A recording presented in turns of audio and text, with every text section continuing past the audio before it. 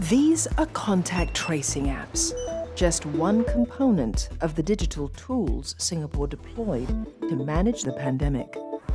How cities used technology to manage the COVID-19 outbreak is one of the criteria in the Smart City Index for 2020, which Singapore topped for a second year running. The team behind the index surveyed people in 109 cities. They found those with better technology were able to manage the pandemic better.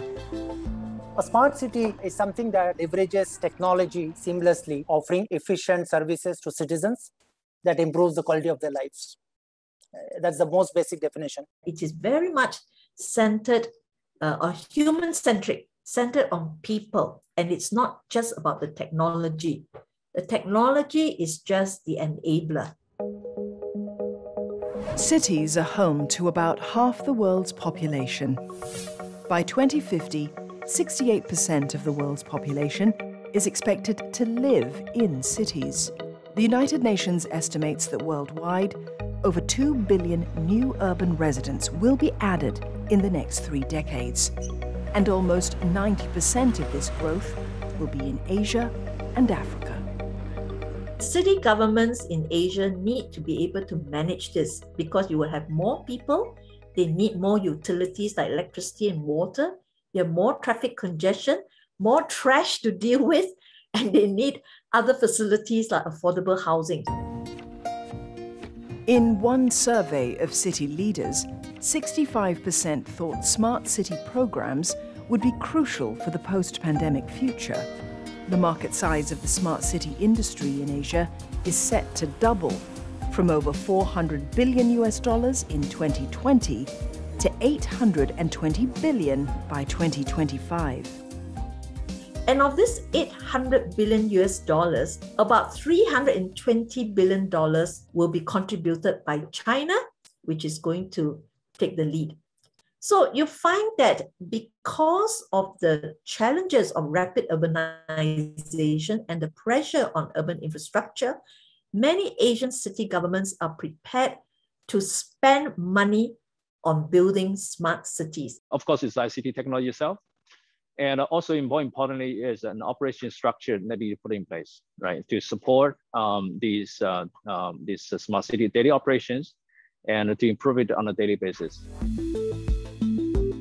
According to one survey, the largest investments cities are making are in cloud, mobile, and the Internet of Things.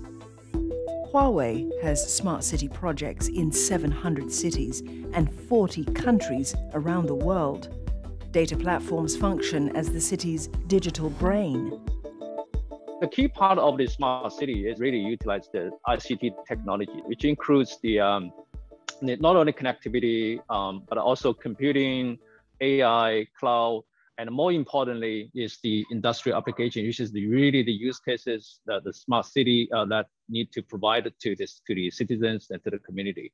That includes all types of use cases, such as related to utilities or transportation, and also public safeties. On top of improving residents' quality of life, smart cities can also help save costs in the long term.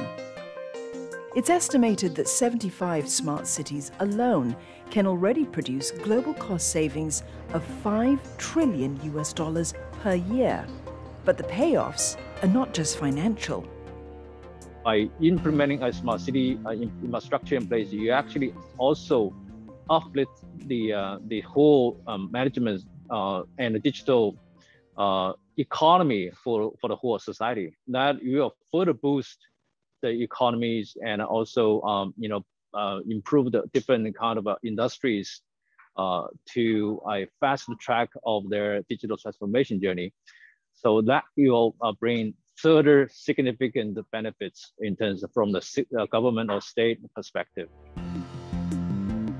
Globally, Singapore is the current top smart city investor, followed by Tokyo, New York, and London. But there are many challenges ahead. One example is built environment. Our construction sector in Singapore has a long way to go in terms of digitizing and using better technology solutions for efficient delivery in the country. So that could be the first one. We also as a society, as we age, we need more smart healthcare solutions. So remote monitoring, remote telemedicine are some of the aspects that we are still developing. And this means more opportunities for investors and businesses.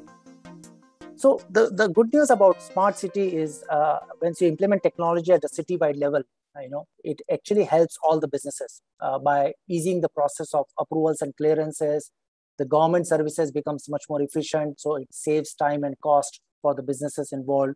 Sustainability is really another big part of the initiatives for the next levels of smart cities, making them more sustainable by utilizing the new technologies. That includes not only